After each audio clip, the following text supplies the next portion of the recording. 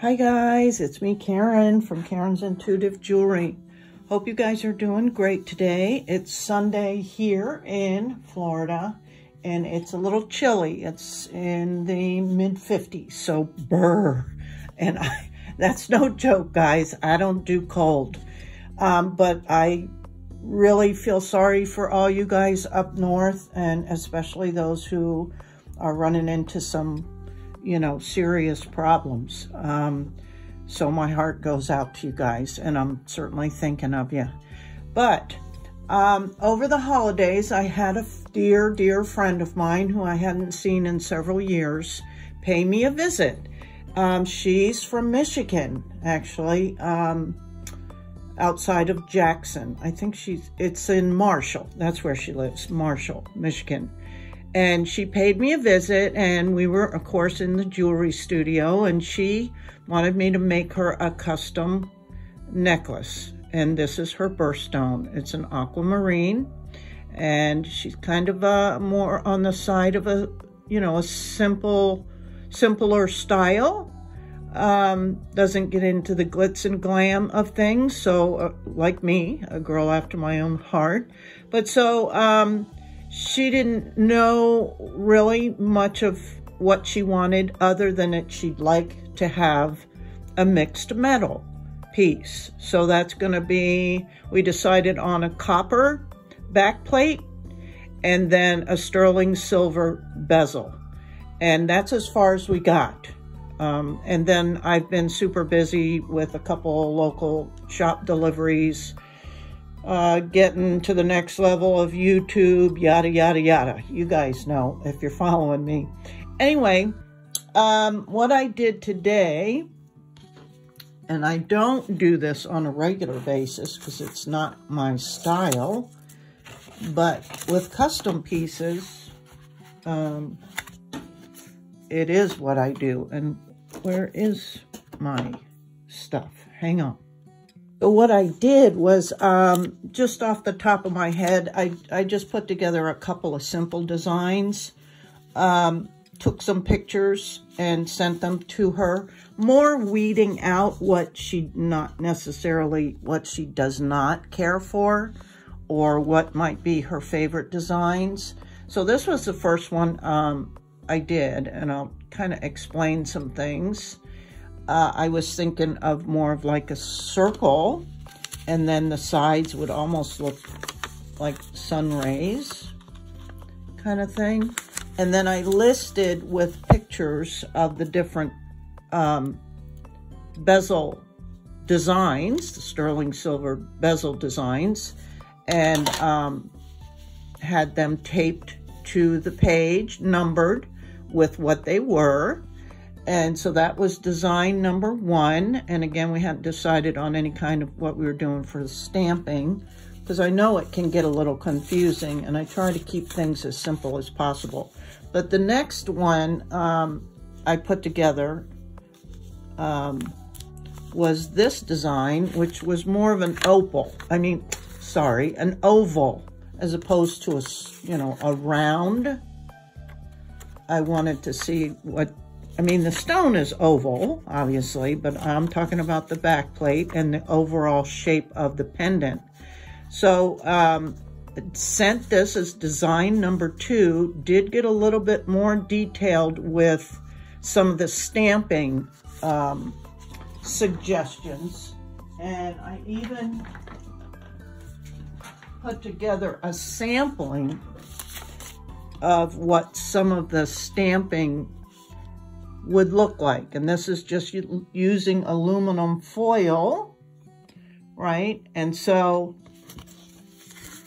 sent her a picture like this of what they would look like, and then with the blackening, the patina, or whatever I decide to use, and then like mark them what it would kind of be like. So there's the leaves, right? So the leaves could do around there. Here's little star flowers there, down here.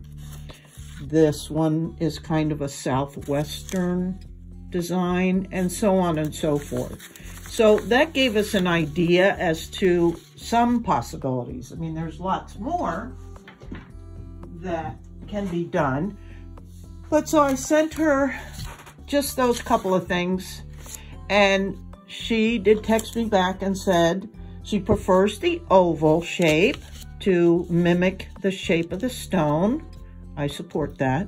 She liked the swag sterling silver bezel, which is this one, because it reminds her of people holding hands.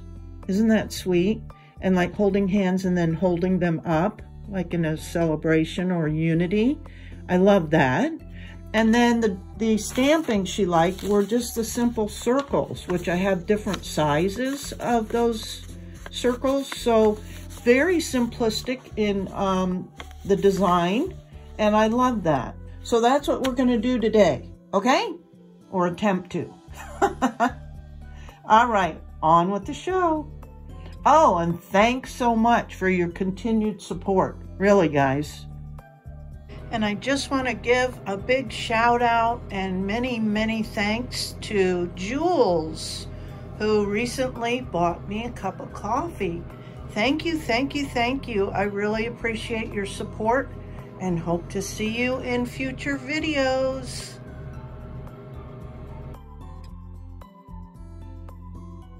So here I'm measuring the bezel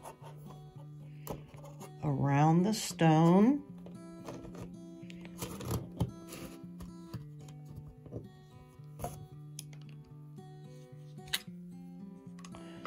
And marking it an approximate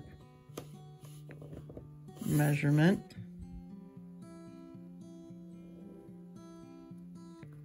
With a fine tipped Sharpie. And what I like to do, you may have noticed from other tutorials, is I use like a plastic card, a business card or whatever, put some double-sided tape on it so that I can put my gemstone, the cabochon, right on there, and it keeps it from slip sliding around, and I can still move it. So that's just a little tip. So then I'm going to use some shears to cut this and go from there. Okay, let's get this soldered.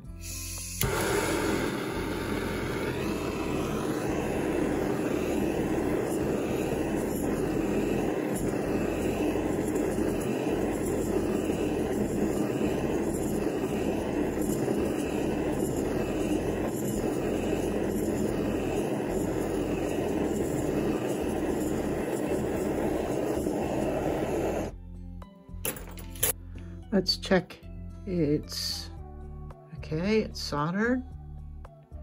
And let's check its fit before it goes into the pickle pot. And it fits perfectly. So off to get cleaned in the pickle solution. 24 gauge copper sheeting. This still has the protective film on it, front and back. I'm gonna use 24 gauge. This is the template that I had previously used to measure the design, right? I'm just going to trace this out onto the sheet metal.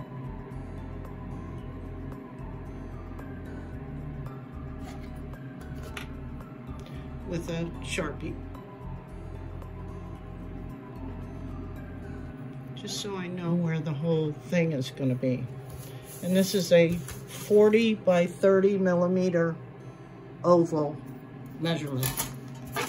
And that's what that looks like. And then I'll just cut with the jeweler saw. Something like that.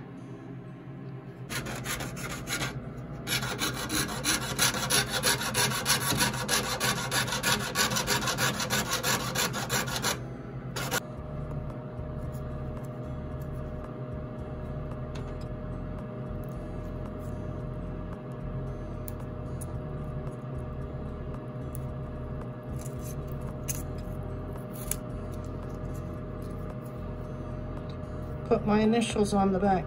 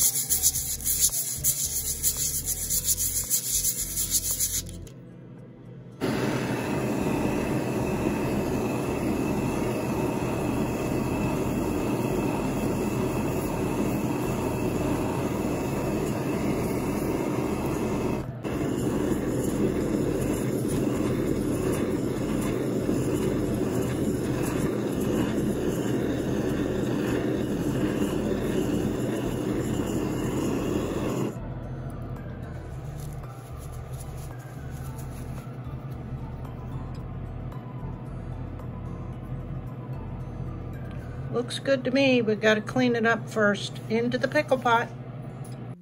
Okay, out of the pickle pot. Let's see. It looks good to me. A nice, clean seal. Now let's see how well the stone fits. Fits great, fits great. And you know, we use the floss so that we can easily pull the stone out because there is no hole in the back to push it through. So if it gets stuck in there, this is all you have. And we use dental floss. So on to the next. I'm gonna stamp, go ahead and stamp this back plate now. Cool, cool, cool.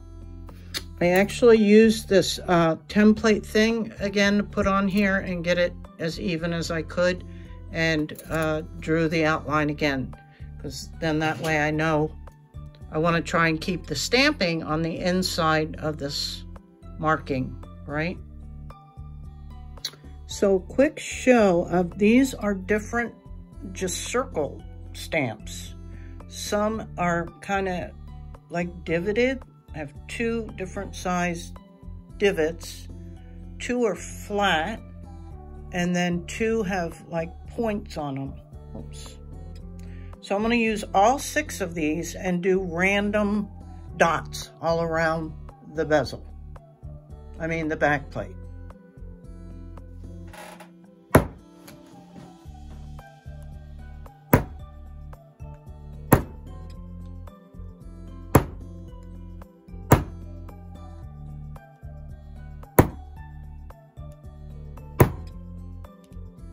Look at that. This looks pretty cool. I like it. Okay, now I need to saw this out, and then I think I'll save the sanding and the filing for tomorrow.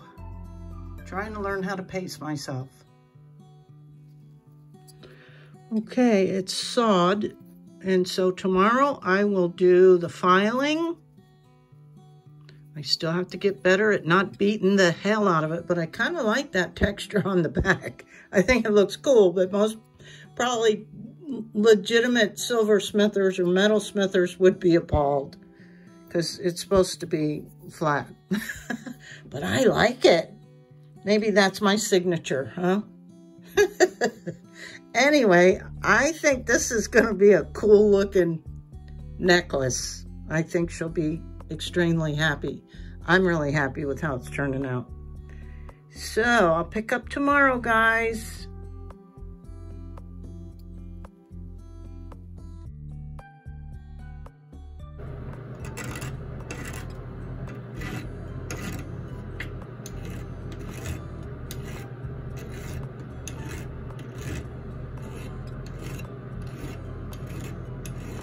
Okay guys, so after I did the filing, I went ahead and attached the bail. I did a sterling silver bail, and then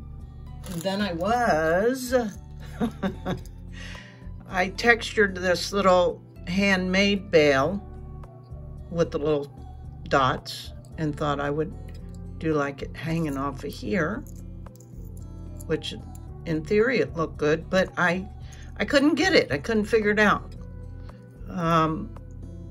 Quickly, what I did was I attached it this way and tried to solder it here at the point, right here. But as you can see, it doesn't really hang right. Yeah, so I'll have to do some more research on that. I'm super inexperienced with this, you guys.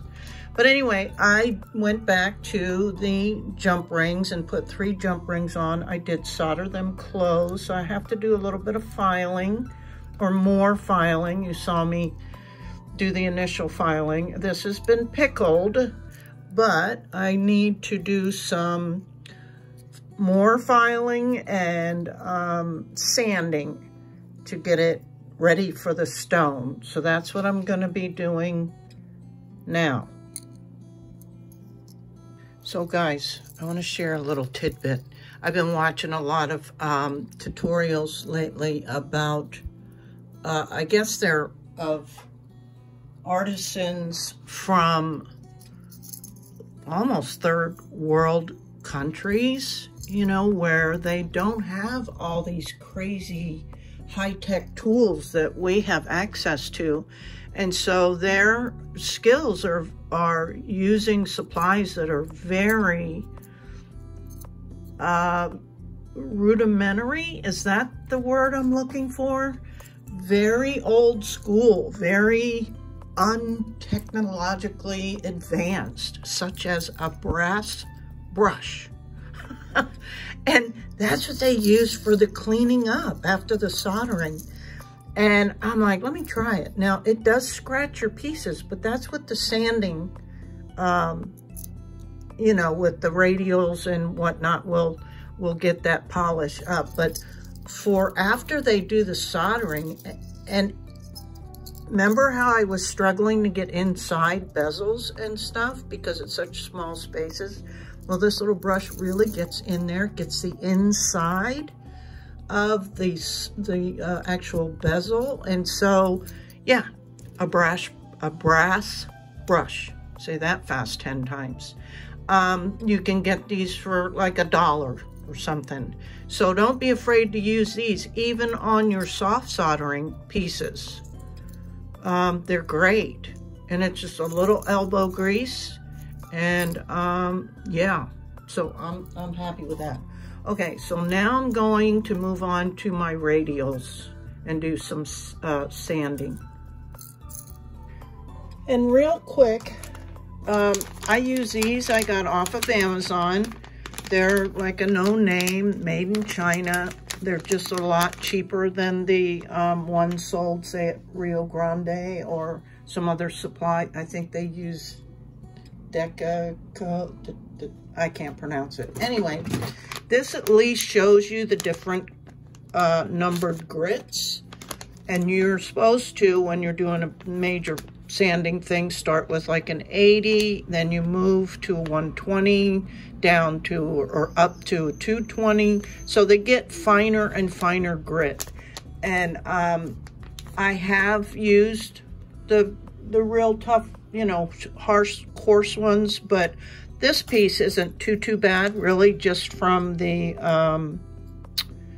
brass brush. So I may even start with the 400, but I have 200, 400, 600, 1,000, and 2,500 grit out if I need them. And so that's these. You can see by the wear on these which ones I use the most. And I'd say I use these 3 grits the most.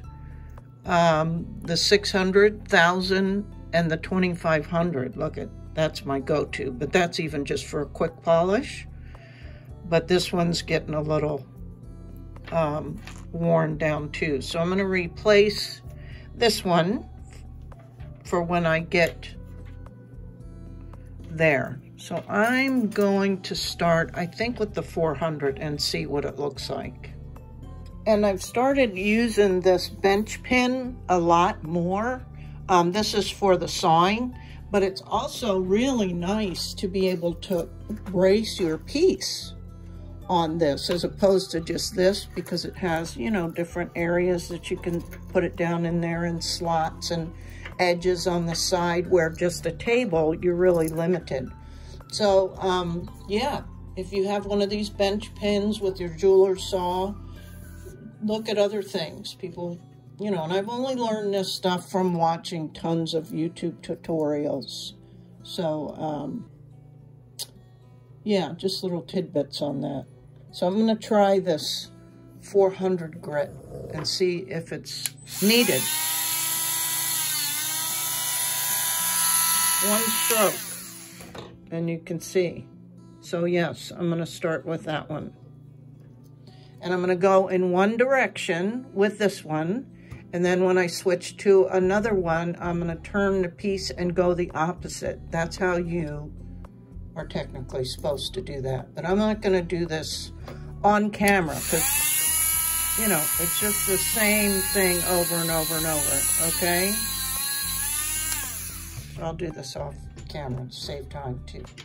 I also forgot to mention to get these little finger cots. I had originally got these for working with the soft soldering, and they don't really do much for protecting your fingers from heat, but they're great to protect it from if you slip or you get too close, because these discs or even a file will hurt if you accidentally slip or whatever. So these finger cots, again, got them on Amazon.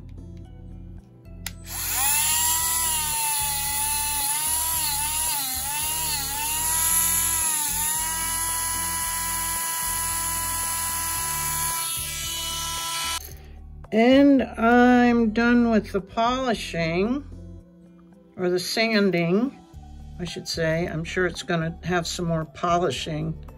This is the longest part of the whole process. So I was, when I was doing all that, I was thinking about, do I wanna patina this? Of course, I do wanna darken the recessed areas, and my maker's mark, which is just the initials of my business. And sometimes I use like that, the painter's markers that are an acrylic, and then I'll seal this, because I'll tell you why I'm leaning towards that. Is because if I do patina, it's also gonna patina the silver, which means more polishing afterwards. And it does change the color of the silver to more of a, a patina silver. And so it'll be like a gunmetal. And it'll also take away the high shine of the copper. So I kind of think I want to do that, because it's going to naturally, over time, naturally patina anyway. So I think I'd rather do that. So I'm going to go ahead and use the markers, which is that, this is that pen that I had showed you guys before. Well, it's a marker, and it's basically acrylic paint. So I'm going to do that, and I'll show you what it looks like. Sorry, I keep going off, before I clean it up. Okay?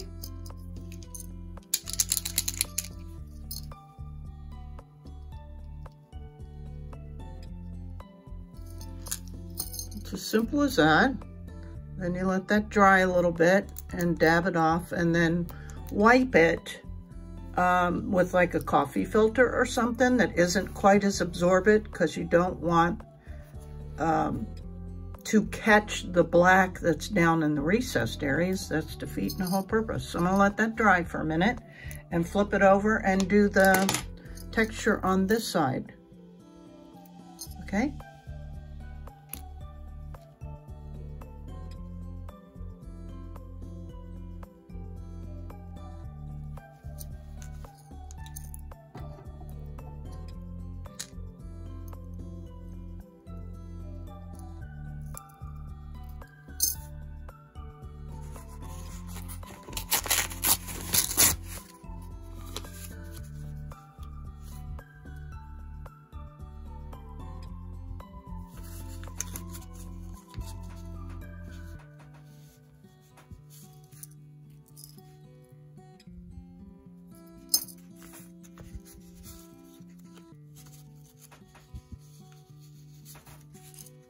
Okay, so this is what it looks like with the darkened recessed areas.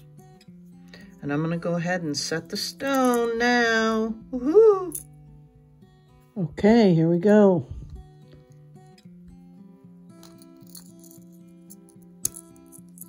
Drop that in there. And remember, do the 4 corners. You do start wherever you want. Do one side, do the opposite. That's how you kind of get started and know that your piece is as equal in there as it can be. And just for the first few, you kind of do that. You go back and forth. So the stone is centered in there pretty well. And once it is, then you can go ahead and just do the rest.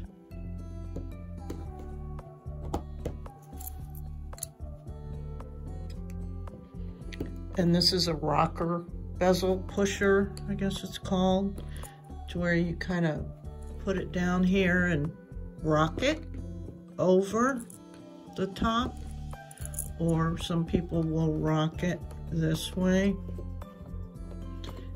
Kind of whatever works for you.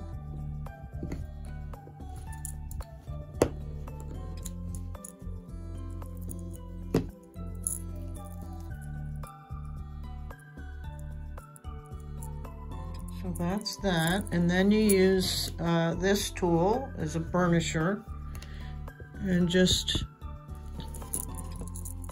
kind of go over the edges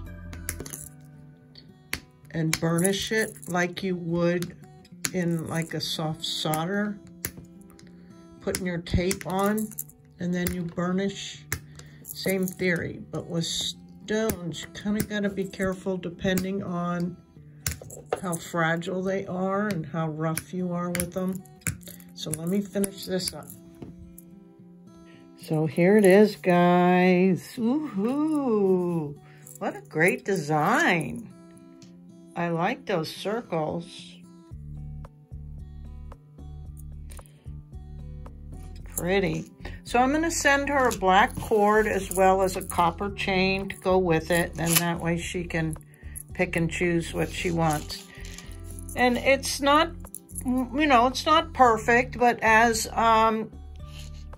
you all know, we as creators are our absolute worst critics. No doubt about it. I love it. I would wear it, but I definitely see flaws in it. But I really like that texture on the back. I think it's really unique. Reminds me of like boulders or bubbles or little pebbles on a beach. I think I got a little adhesive or something on there. Oh, there it goes. That's better. Anyway, what do you think, guys? I dig it. I like the silver against the copper. And of course, it can always be patinaed. Here's the difference, right? This is what a patina, this is a naturally occurring patina. This is also a naturally occurring patina. It does change, kind of gets kind of reddish before it gets dark. But yeah, that's the difference. So I think, unless, again, she wants it pre-patinaed, I can do that for her. But anyway, I hope you enjoyed this little tutorial. It was fun. I love creating for custom work. I really do. It's my thing.